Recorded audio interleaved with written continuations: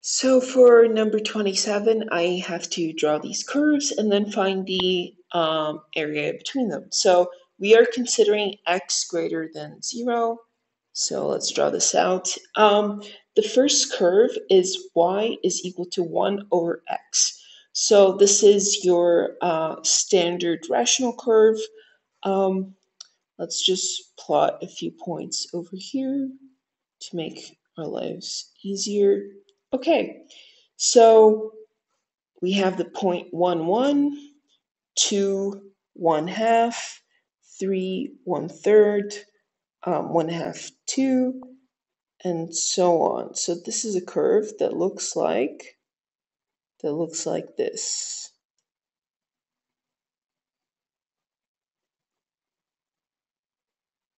And this is the curve y is equal to 1 over x. Let's draw the next curve, which is just y equals x. This is just a straight line passing through 1, 1 and the origin. So it goes like this. This is y equals x. And now, lastly, let's draw the curve y equals 1/4 x. This is also a straight line that goes through 0, 0, but it goes through the point 4, 1, 1, 2, 3, 4, 1. So it goes through about here.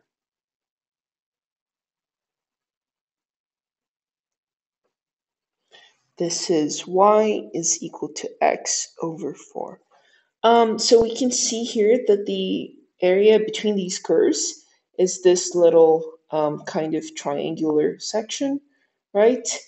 Now, this is kind of a difficult problem to do because we do not consistently have the same upper function. So at around here, and maybe I'll draw this dotted line, at around here, the upper function changes because to the left of this dotted line, the upper function is the one in light blue and the lower function is the one in pink. And to the right of this dotted line, the upper function is the one in green and the lower function is the one in pink. So we do have to find this point of intersection so that we can set up the first integral. So to find this point of intersection, let's set x is equal to the green curve. So the blue curve is equal to the green curve because that way we can find this point over here in orange, which will be the bound of our first integral. So to find this, I basically multiply both sides by x. So we have x squared is equal to 1. And we can clearly see here that the answer is 1. Minus 1 is also an answer, but since we're only looking at the positive side, we will not consider that. So the first integral is the integral from 0 to 1 of what is the upper function? The upper function is the blue one, so x, minus the lower function, x over 4 times dx. So that is one of our integrals, but we do have a second integral, right? We have a second integral from the orange point all the way to the, let's draw it in a different color, all the way to the pink point over here. Now, in this interval, the upper curve is the green curve and the lower curve is the pink curve. But we don't know where the green curve and the pink curve intersect. We do know the orange point that we used it, which is the lower boundary, right? It begins at 1. But let's find out the upper boundary. So what we're going to do is let's erase this. And now we're going to set the green curve equal to the pink curve. So we have 1 over x is equal to x over 4. So let's multiply, let's cross multiply, right? So we cross multiply here and here. So that gives us 4 is equal to x squared, and thus x is equal to plus or minus 2.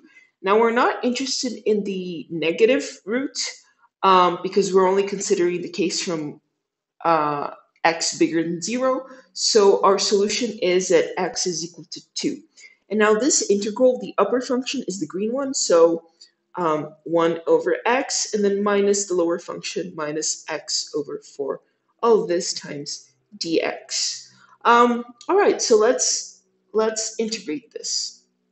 So this is equal to x squared over 2 minus x squared over 8 from 0 to 1. Here we're just going to plug in the upper boundary. We don't care about the lower boundary because it's 0, so everything is going to go to 0. So this is just 1/2 minus 1 over 8, which is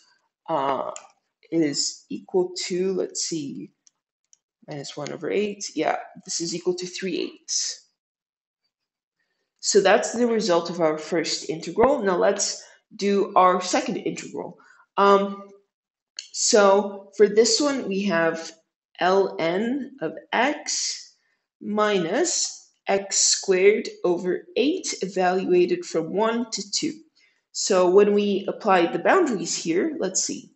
That is, let's apply the upper boundary. So that is ln 2 minus 2 squared over 8. So that is minus 4 over 8, which is minus 1/2. And then minus ln 1, and then lastly minus 1 over 8 plus 1/8. So now when we join everything, let us join this with this because we're joining both the integrals. So the area is equal to 3/8.